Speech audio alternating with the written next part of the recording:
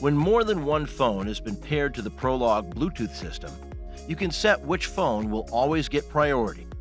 It's a good idea to prioritize the driver's phone so they can make and receive calls through the system without handling the device. Here's how you do it. First, make sure the vehicle is parked and the power is on. Touch the settings icon on the color touchscreen's home screen. Touch Connections, then select Phones.